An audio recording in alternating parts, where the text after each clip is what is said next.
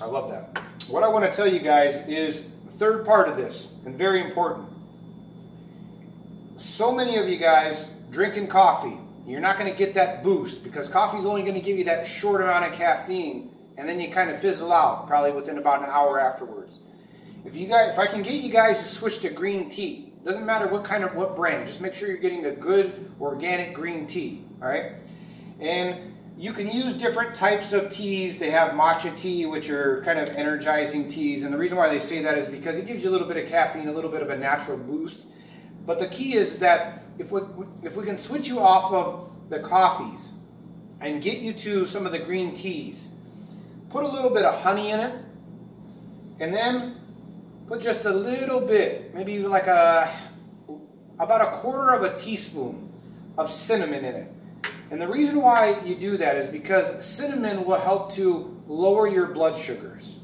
Remember, when you eat something and your blood sugars are skyrocketing up, anything that you do, whether it be exercise or, for example, cinnamon, that is a natural blood lowering property, okay? So this will actually lower your blood sugars a little bit. The reason why the honey is there, and essentially the reason why the cinnamon and the honey is together, is because the honey, even though honey is a natural antibacterial, antiviral, is good for the immune system, honey will give you that spike in the sugar levels. So if you can put a little bit of the cinnamon in with the honey, you are actually going to balance the blood sugar insulin ratios.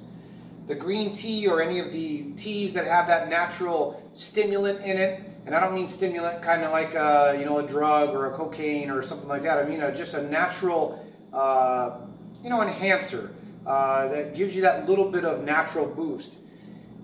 Try to switch to this, try to get some of the natural fresh juices done.